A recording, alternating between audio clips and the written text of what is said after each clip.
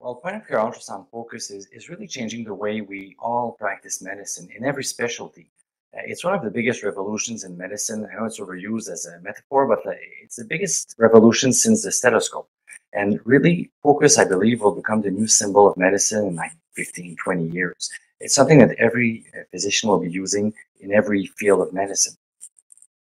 Point-of-care ultrasound in medical education is happening. It's a worldwide phenomenon. And I think that jumping on the train for that and starting to teach it at our own universities will change a lot the way medicine is practiced locally in Canada. Everyone in the world is faced with the same challenges. Sorry.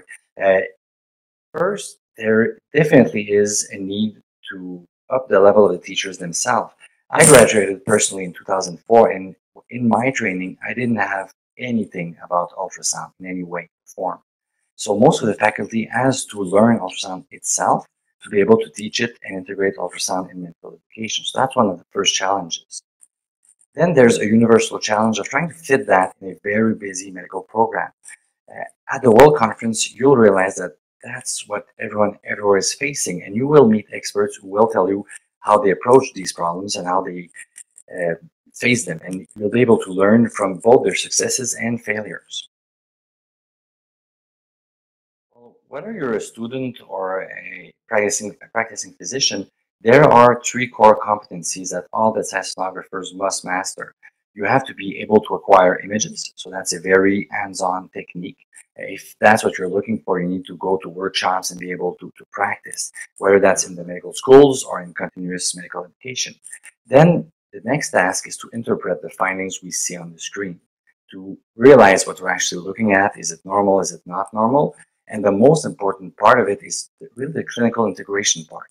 As physicians, we're faced with patients who have problems, and it's kind of a detective's job. We have to find out what's going on, and we have to be able to use that tool to be able to answer our clinical questions. So all three must be assessed, both in medical schools and both for practicing physicians. I think that teaching point-of-care ultrasound in medical education, in undergraduate medical education, will be able to address all those things: consistency, competence, and so on. We're not there yet completely. It's starting. That's what the conference is about. So I think that's the first big step. Then there really is a risk everywhere, every place that starts teaching ultrasound, to be a bit auto-referential, meaning that you train your people and they're the only ones that critique you. So sharing experiences is very important. A lot of people in the world are facing the same challenges, and one of our motivations for organizing the World Conference in Canada, in Montreal, was actually exactly that: to be able to bring experience, expertise in Canada for local people to assist, and to be able to up the level of teaching we're doing right here, which is already really good, but we can go a step beyond. It would be even better. Point-of-care ultrasound is still in a transition phase.